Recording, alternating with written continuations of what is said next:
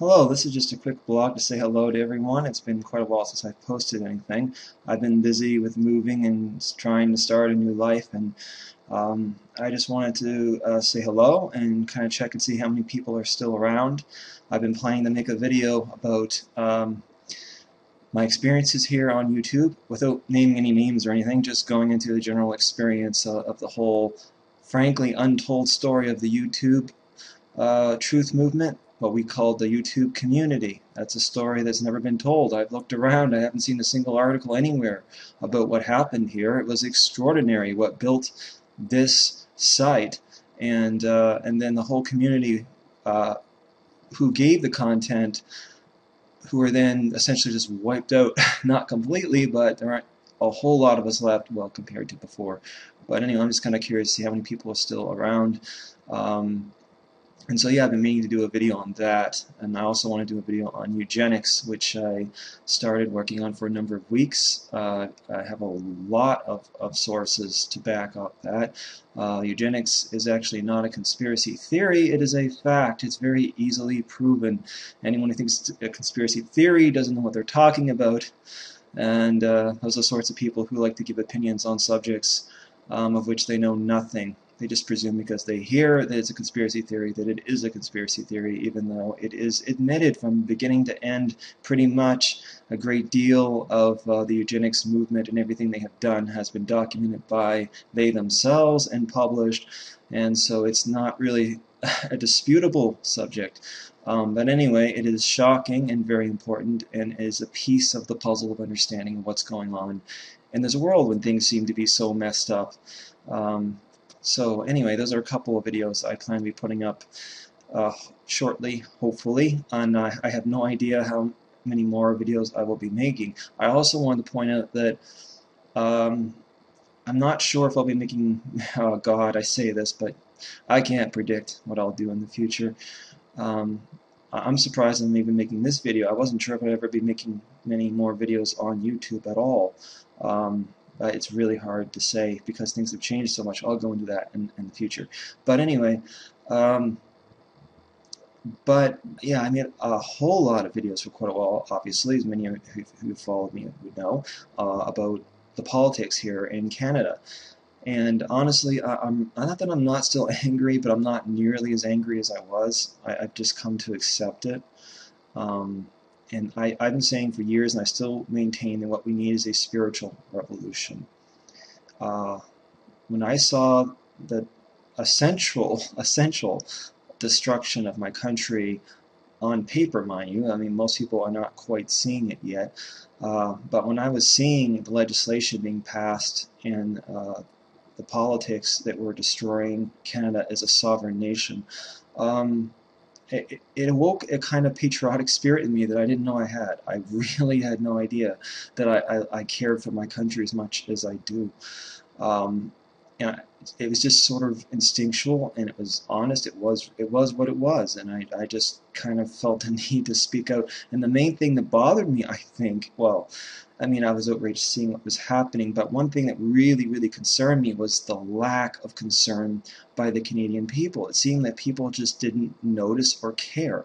We had, for the first time, a dictator representing the big corporate interests, and only the big corporate interests, which is to say the big oil companies here in Canada and the globalist interests at home and abroad, and not this country, its people, its natural resources, its human rights, etc.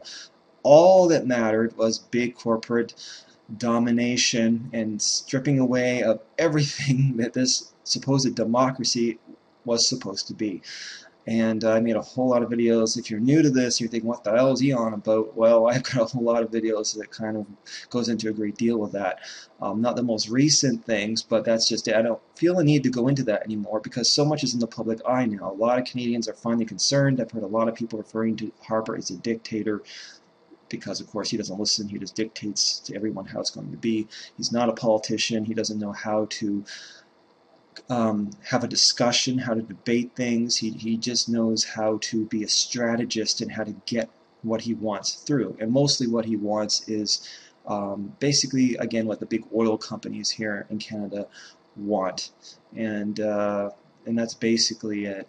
And of course, you'll find him on the global forum here on YouTube. They have a site where you can see him actually trying to sell himself as a kind of globalist politician for a new global governance, which he has talked about. And again, these sorts of things don't get reported much by the mainstream media, but I mean, it's here for anyone to see if they want to see it. So, but anyway, yeah, I'm still around and I still care.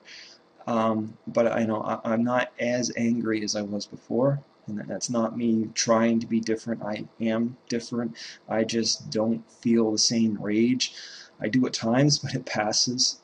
The thing is, when you get caught up into anger and frustration, you become, and not part of, well, sort of part of the problem. You're not getting to solutions. You're not getting to any kind of resolve. I think that. I hate to use the word evil because it sounds so simplistic. I do believe in it, but anyway, it's a whole other subject. But what the dark side of this wants is for everyone to be fussing and fuming and fighting, left versus right, and nutball, outside of the box thinkers versus the inside. Everything's black and white thinkers, and all this arguing and fussing and fighting, and this doesn't really accomplish much. Where we really need to come from this is from a spiritual, positive, clear perspective of positivity and love and honesty and truth and fearlessness. And that's not necessarily easy for everyone, and it involves a great deal of personal growth, which is never ending, frankly. Anyone who knows anything about the human mind knows that the ego is forever a huge part of that. The biggest obstacle you have to overcome is within your own self. A friend of mine recently went into that in a video of his. But anyway, yeah, there's the internal struggle. I was recently watching the old Star Wars trilogy again. I haven't seen that for quite a while anyway, and the internal struggle that Darth Vader goes through, not that the average person is anything like Darth Vader, of course, but there is a kind of struggle, I think, inside of everyone, where there is a good side and a bad side they're trying to fight. There's a materialist, and I think you don't have to call it a spiritualist if you don't want to, but a humanitarian, a real human being inside of you, a spirit, whatever. The inner child, the heart, whatever you want to call it. There's that true side that of purity outside of the ego and the selfish wants, and there's a I just call it the spirit, but anyway, that fights against the other side of who we are, and it's just an ongoing internal struggle. But there are many people who are pretty hollowed out. They don't seem to have any real humanity, and they seem to bask in the suffering of others. These people are not just narcissistic, they are psychotic, and they seem to be the ones that are running everything, from small local community events and town councils to the very top. And it's so sad seeing where I live, many different towns and different areas that are having a hard time to do much of anything, because everything that people want to do has to be approved by some kind of council. And when these councils are made up of people who represent only the rich, and these are basically just old, I'm sorry to sound anti-conservative because I'm not, but frankly often quite conservative, old-fashioned, just old people that just want everything to be quiet. They don't want fun and excitement and energy and vitality and anything that might excite people, make them feel alive again, that may boost the economy. They just want to kill everything and let everything die. It's just sad that people can hardly have anything positive because all the councils are run with this mentality. And I'm also seeing a more and more of a clear divide between rich and poor. And a lot of tension and a lot of anger and a lot of resentment everywhere. You've got, of course, poor people aren't happy being poor, but you've got a lot of angry working class people that aren't happy being slaves, basically. Something that I can certainly identify with is I've been a working man through much of my life, and I wasn't on EI or something, but currently I do have a year-round job, so I guess that will no longer apply for me, at least hopefully. But yeah, I mean, through my life, I've gone job to job, have all kinds of different kinds of jobs, but at the end of the day, I mean, you are working for money. And a lot of people are not happy doing that, especially when they're not getting paid much at all. A lot of the hardest working people are only making minimum wage. But then you've got people who have money who are really grumpy and angry and downright vicious, and that's even harder to understand because if they have money, they can actually go places and do things. What are they so angry about? I have no idea. But they tend to be bigots. They tend to be just paranoid, hateful. These are the kind of people that will call people the N-word, and not just black people, but even white people, their own employees they'll refer to as that. I know that for a fact. They'll call them cattle and all kinds of things. And anyway, so yeah, I mean, there's so much hatefulness and division, and everyone's so angry and so caught up because everyone wants some in the material world. You know, and I've been guilty of that myself, of wanting from the material world, and we have this sense of entitlement that we've all got to get over. We're entitled to nothing. Trust me. I mean, if you really think about it, I mean, I think we all know deep down that many good people have suffered, many bad people have been rewarded.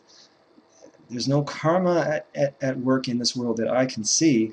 It just seems to me that it's not about what you deserve.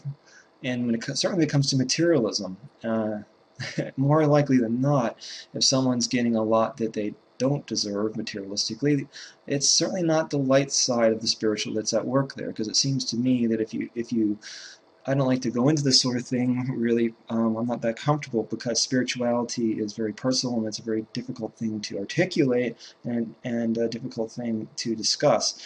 But I mean, if you were to go into prayer, I mean, and ask the higher power of your understanding, however you want to put it. I know I'm not an alcoholic, but that's what members of AA refer to it as, the God of their understanding, which is a term that I like. I like putting it that way. I'm not at all personally into any religion. I've always been spiritual and non-religious. I never felt I needed a church or a Bible of any kind, personally, to be spiritual. I always just was spiritual. But anyway, but if you were to pray, you actually can receive. I've experienced that many times of receiving, but you'll receive only what you need, not what you would want.